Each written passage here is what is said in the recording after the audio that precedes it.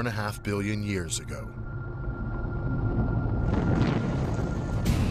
No water, no life, no future. A series of disasters turned this lifeless wasteland into a blue planet with ice-covered mountains, lush jungles, and twisting canyons. It's a story 4.5 billion years in the making, and it starts with a bang.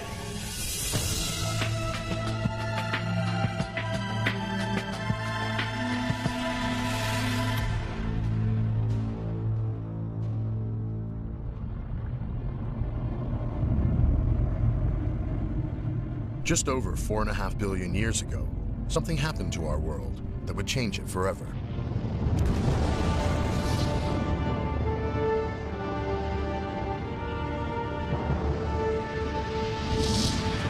A planet the size of Mars collided with our own, fusing them both together. The collision ignited the engine that would ultimately change our world, transforming it from a desolate wilderness into the verdant planet we know today.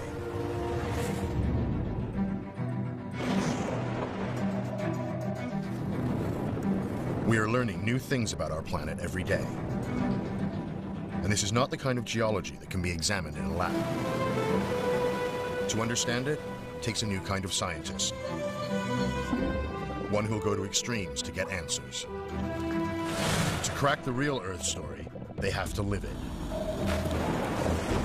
What they have discovered is that wave after wave of catastrophe and cataclysmic violence would combine to create the world as we know it. This tranquil blue planet was forged by Armageddon.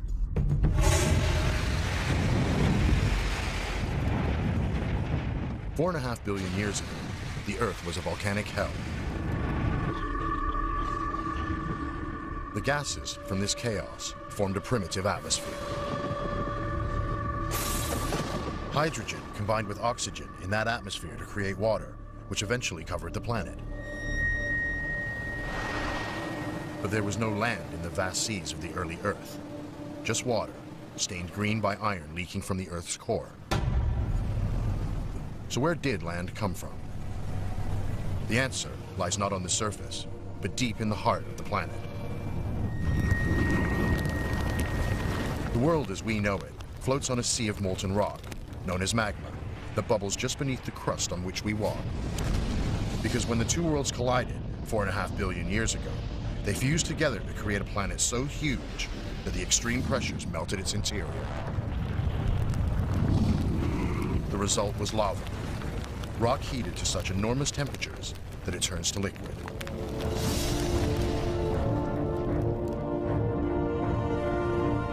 This is the essence that created the world.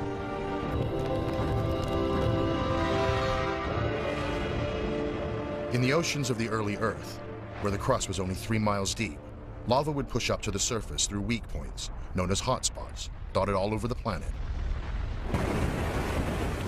And off the coast of Hawaii, geologist Lloyd French can still see it in action today.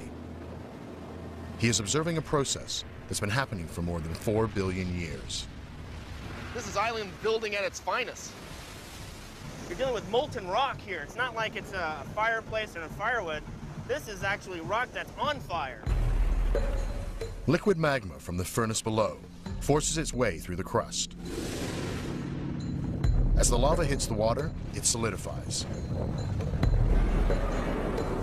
You see how it crusts over as the water hits it. It looks like inches upon inches and then slowly feet upon feet, and then before you know it, you have a fairly well-developed and new island. As more lava builds on top of the hardening crust, new land rises from the sea, and an island is born. 4 billion years ago, our planet was a world of island volcanoes rising from a noxious green sea. But that's only half the story. To turn islands into continents takes a force even more unstoppable than lava. The entire surface of the world is made of tectonic plates. segments of the Earth's crust that spread from weak spots in the ocean floor and drift over the magma within the Earth. Their edges are marked by massive amounts of volcanic activity. Because when plates collide, all hell breaks loose.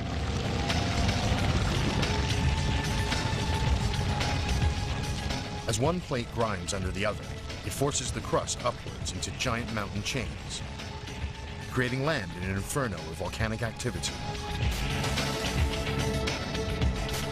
This activity is called continental drift, and this is the force that builds the world.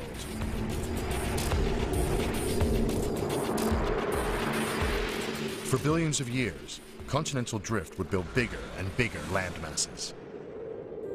Until, about 1.8 billion years ago, a gigantic collision created the conditions that would revolutionize life on Earth.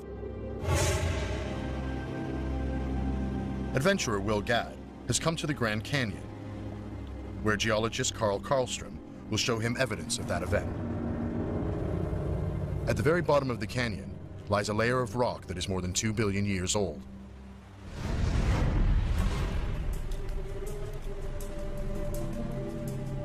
It's a crucial piece of evidence in the history of the Earth because it bears all the hallmarks of a continental collision. Check this out. This is fantastic. The layering in this and the banding here, which these are amazing metamorphic rocks. So what are the bands here? Well, imagine the forces when two continents collide. And you can see the evidence. They're just flowing along here, these nice little bands. There's a whole indication these rocks are formed by tremendous squeezing during a plate tectonic collision 1.8 billion years ago. Really, these are some of the oldest rocks in the Grand Canyon. This rock marks the moment when a continent was created. About 1.8 billion years ago, a small group of prehistoric islands got in the way of a giant landmass as it drifted across the Earth's crust. That landmass would one day become America. It bulldozed over the islands, crushing and twisting them in a cauldron of fire that fused them together into one gigantic continent. The world's first supercontinent, Rodinia.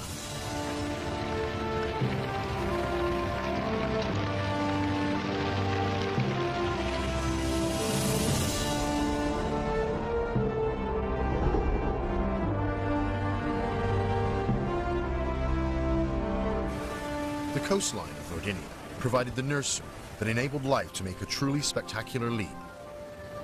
In its shallow waters, single-cell organisms combined to form primitive algae that would convert sunlight into oxygen. And oxygen created the conditions for the next leap forward, animal life.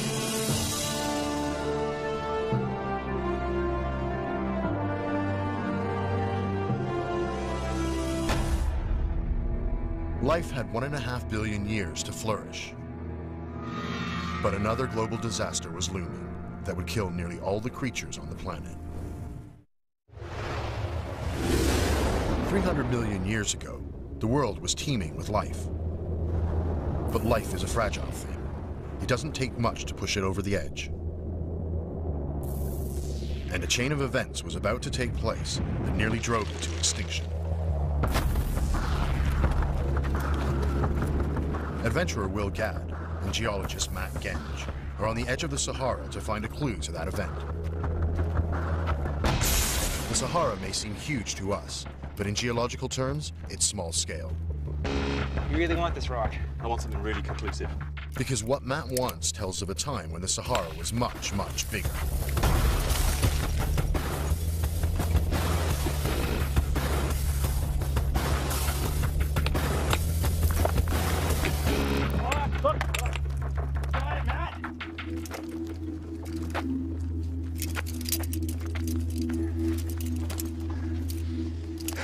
Welcome back.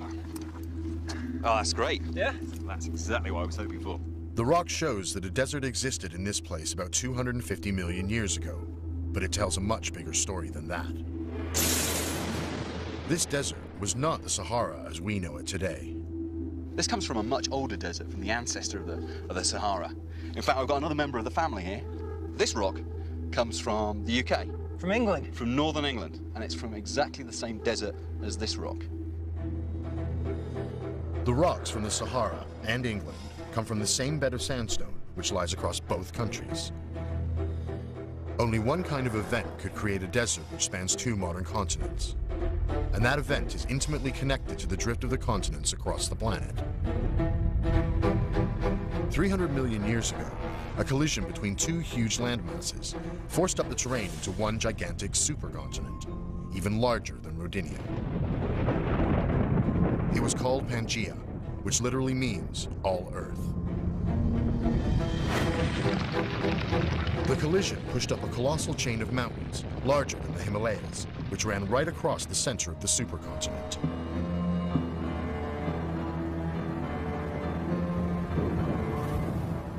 These mountains would contribute to the catastrophe that would overtake the world. They rose so high that they disrupted the weather patterns of the massive new continent. As they swept in from the ocean, clouds would hit the slopes of these highlands and rise up into the atmosphere to form what is known as a cloud base. Unable to drift inland, the clouds would gather more and more moisture until the water vapor in them fell on the coastline as rain. All that rain would turn the coastline into a lush paradise. But in the heart of the continent, the mountains stopped rain ever reaching this far. The center of Pangaea contained a super desert. It was 10 times the size of the Sahara and covered 60% of the land. And remnants of that super desert can be found not just in the Sahara, but all over the planet. In the Grand Canyon, America's greatest natural wonder holds an incredible secret to its past, and geologist Larry Coates is going to find it.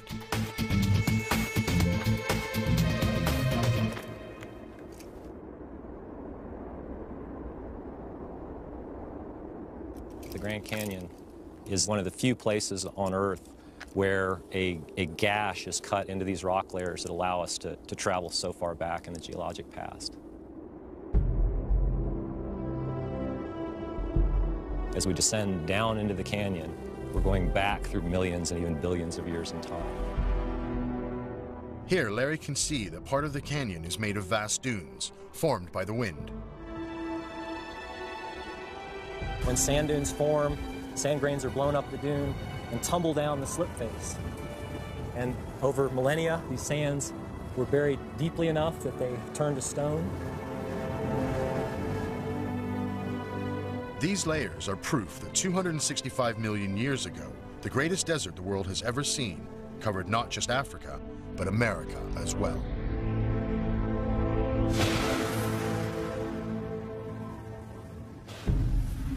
This desert coincided with the most devastating extinction in the history of the world. Up to 90% of the planet's wildlife was wiped out. Scientists are still divided about what caused the extinction. The most popular theory believes that vast volcanic eruptions release methane into the atmosphere, poisoning the globe. This coincided with a massive rise in global temperatures, which created Pangaea's super desert and killed off most of the world.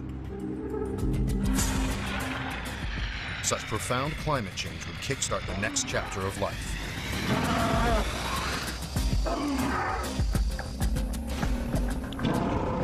But the survivors of that apocalypse were about to experience another catastrophe that would literally shatter the world. 250 million years ago, our world was on the brink of extinction. It was an arid, hot world, dominated by a massive supercontinent with a desert that covered most of the land. But all that was about to change. In the northern Sahara, paleontologist Matt Lamanna has been exploring a part of the desert that tells a surprisingly different story.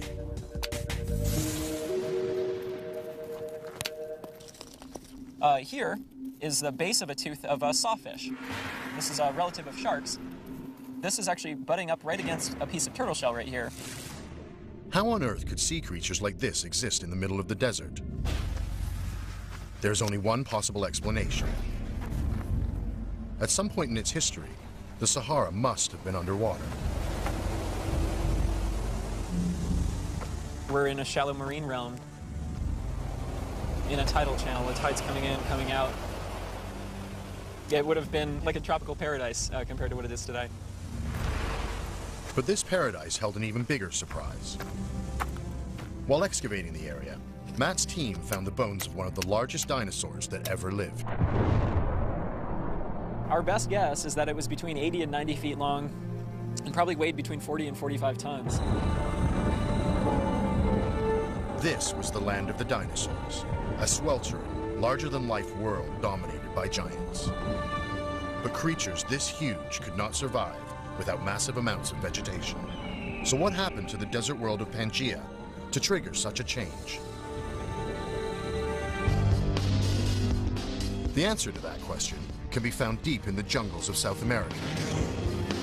Here, geologists Hans Kraus and Terry Aiken are traveling into the heart of Venezuela in search of clues to the depth of a supercontinent. It is one of the hardest places in the world to reach.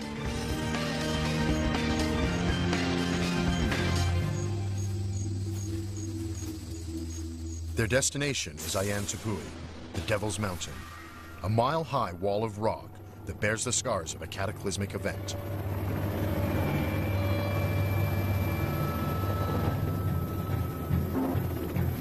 They find what they are looking for amid a landscape of mysterious spires and broken rock on the top of Ayantapui.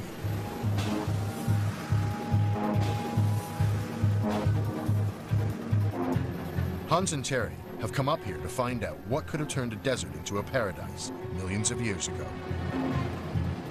Because to the trained eye, thousands and thousands of vertical cracks show how this landscape was created.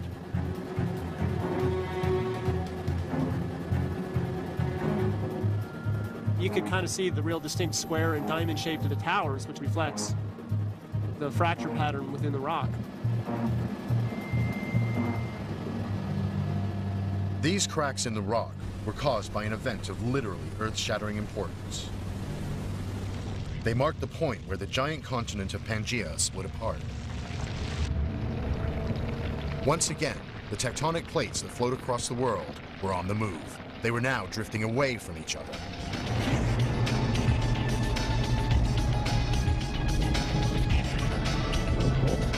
Inch by inch, millennium by millennium, the ancient supercontinents separated into several new continents, including South America.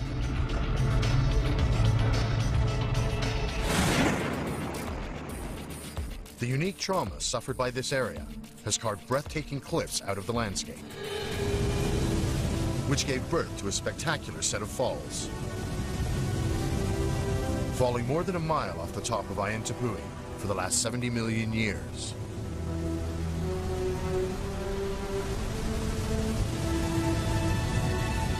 This is Angel Falls.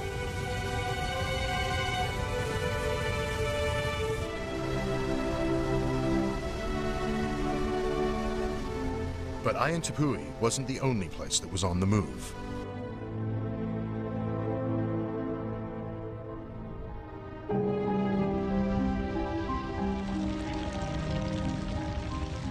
As the supercontinent pulled apart, the land that would become the Sahara collapsed, allowing prehistoric seas to flood the desert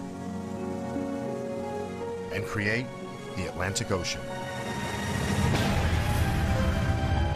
This was the defining moment of the modern world. Over millions of years, the continents we know would begin to take shape. More than 2 billion years ago, the bedrock of the Grand Canyon was shaped by fire. Crushed by titanic forces, it helped to mold the continent. And it baked in the sweltering heat of the desert that covered the world.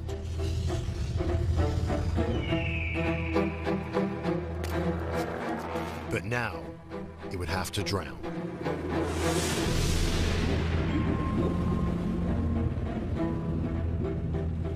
Time and again throughout its history, the Grand Canyon was submerged beneath the seas of prehistoric Earth.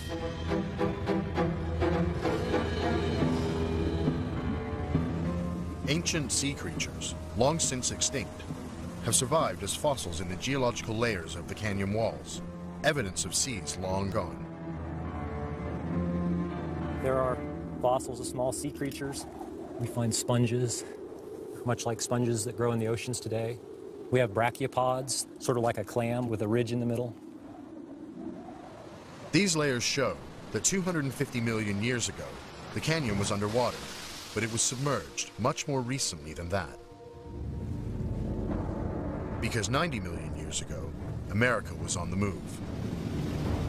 The whole American Midwest lay beneath the shallow tropical sea. And what turned this into the Great Plains of America is a force that can move mountains. As it drifted across the world, the North American plate found its way blocked by the Pacific. The two plates collided in a clash of the titans, where there could only be one conclusion. The collision pushed the Earth into a massive fold, and the Colorado Plateau rose 3 miles into the sky. The rising land would have a profound effect on the seas that covered the continent. The inland sea drained away to make way for Middle America, and the drifting continent crumpled against the Pacific Plate, giving birth to the Rocky Mountains. Rivers started to run down the sides of the mountains, and the Colorado River flowed across the plain. In time, it would carve one of the greatest monuments out of the sandstone plain, the Grand Canyon. The river is now a mile below the plain, but to get there, it's had an epic journey through time.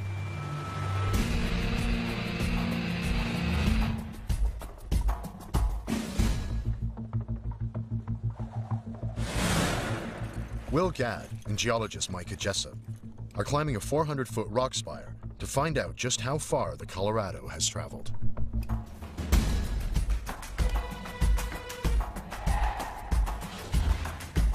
Rock! Rock!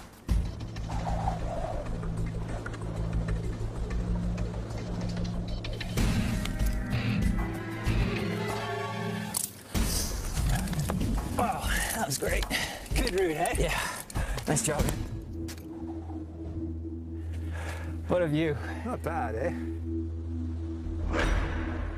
What Will and Micah are looking at is no ordinary hole in the ground. The Colorado River has scoured away layer after layer of the red rock of the plateau. From their vantage point, atop one tiny shard of those missing layers, they can see how the land has been stripped away, leaving it open to the elements.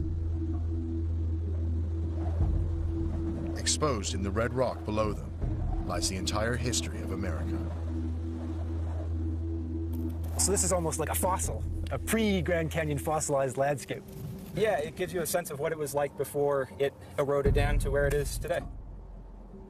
These layers record the most famous disaster in all of Earth's apocalyptic history. 65 million years ago, a massive asteroid hit the Earth. The impact combined with an upsurge in volcanic activity to set off a nuclear winter that would wipe out the dinosaurs. Nothing weighing more than 22 pounds survived. The creatures best suited to survive this catastrophe were the mammals. In time, they would take on all shapes and sizes, spreading across the planet. But they, too, would have their own trials to survive. Deep beneath the seas of Australia lies evidence of another great catastrophe. A catastrophe that would profoundly affect the world. And a team of divers are risking their lives to find it. I think we've got about 2 minutes left here. Yeah, Roger, just take the sample here. All right, got the sample. Let's head up.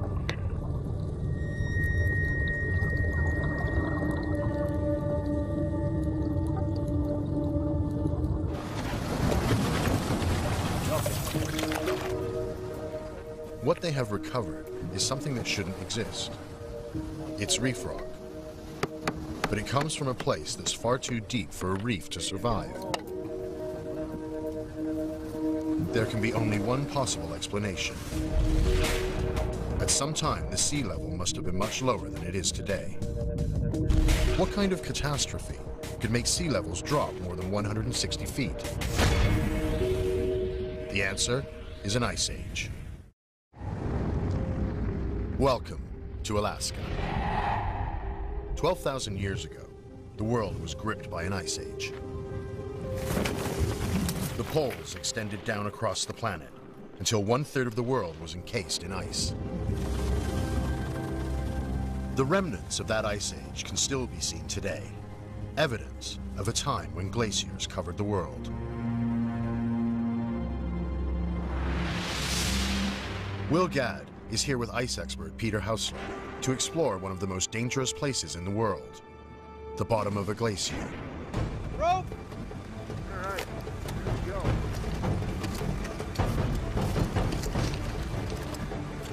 Long way down.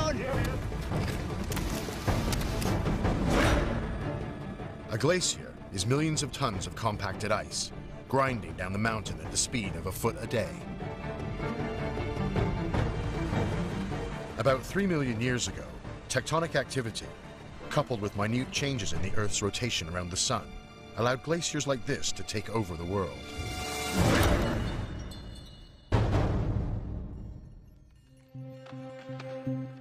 As global temperatures plummeted, snowfalls began to compact one on top of the other, fusing together into one huge mass of ice.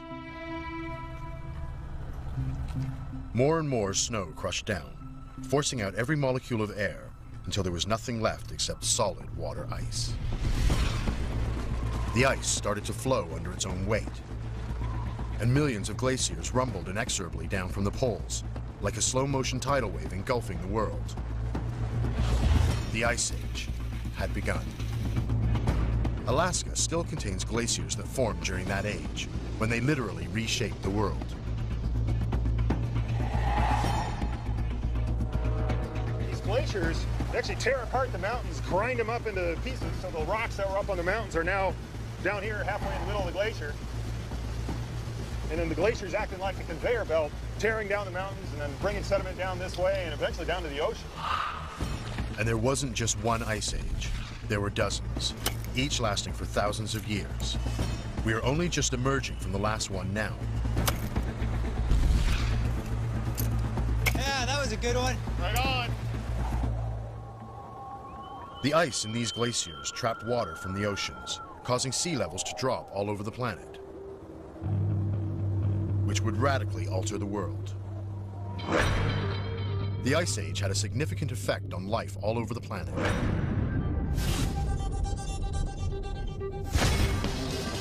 And marine geophysicist Thomas Sieglitz is looking for evidence of this today.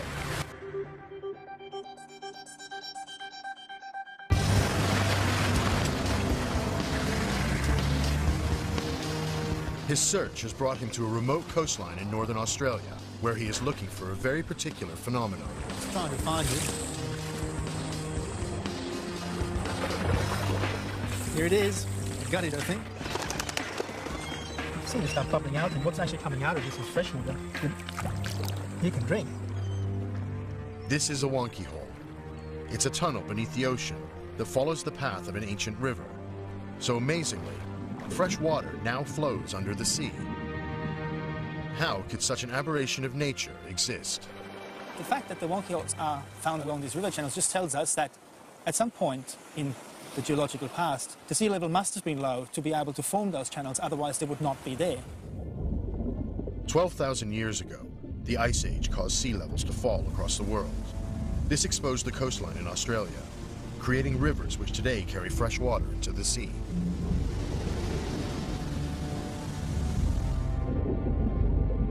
But the Ice Age didn't just alter Australia. In the Eastern Sahara, Matt Genge is exploring an ancient network of caves, 12,000 years old. And he finds the last thing you'd expect to find in the desert. Fantastic images of people swimming in a lush savanna. It's one of the most incredible things I've ever seen. To see paintings of people swimming in a lake in the middle of the Sahara Desert, and paintings that date back 12,000 years, is amazing considering there's nothing out that way for hundreds of miles. 12,000 years ago, a waterfall fell here.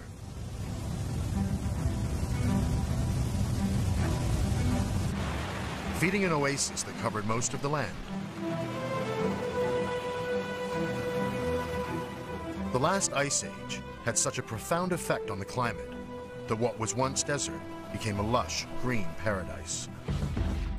The changing climate provided a golden opportunity for man, and not just in the Sahara. In Alaska, dropping sea levels opened up a land bridge across the Bering Strait, allowing humans to enter America. And the ice would reshape America in more ways than one.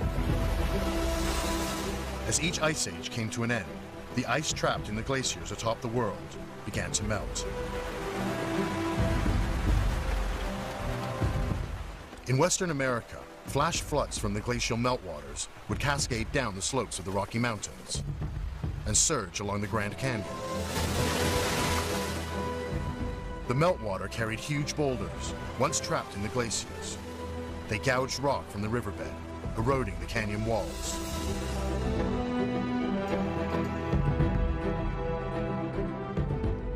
Born in the fires of continental collision, the Grand Canyon was ultimately carved by ice.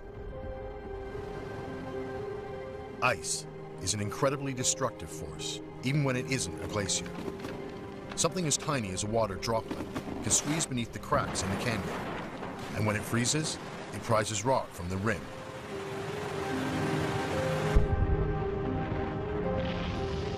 Over millions and millions of years, forces like this have shaped the world.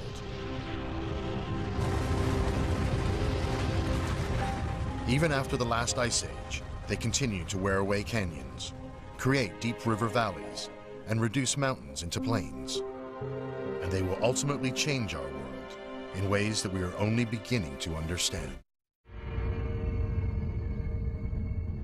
Our fearless planet never stands still. Its great natural wonders are constantly being shaped by a combination of weather erosion and geological forces. The tectonic activity that has been building continents for 4 billion years is still building land today, and you can see this in Alaska. Because Alaska is one of the most volcanic areas on the planet. It contains 41 active volcanoes. The most dangerous is Mount Augustine. And volcanologist John Power has come here to monitor an area that recently erupted. This particular part of the volcano is 100 or so meters higher than this area was prior to the eruption. This stuff here before us came from depths of about 10 kilometers or so below the surface. The volcanic forces that shape our world are thrusting up new land in Alaska at an incredible rate.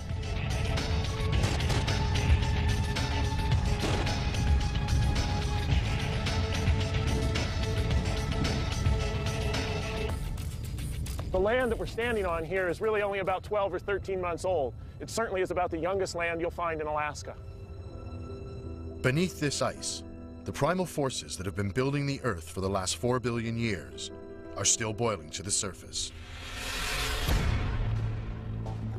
Yet even as new land rises, other parts of the world are disappearing. Over the last 15 to 20 years, temperatures throughout Alaska have been rising at an increasing rate. And high above Nick Valley in southern Alaska, the effects of this are laid out below on the valley floor.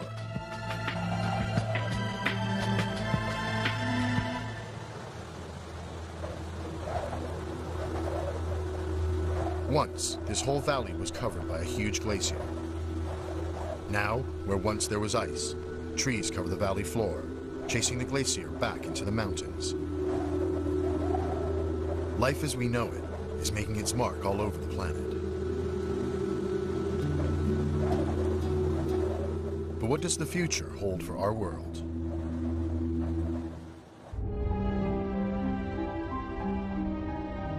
"200 million years from now, continental drift will pull our world back together to create another giant supercontinent, Pangaea Ultima.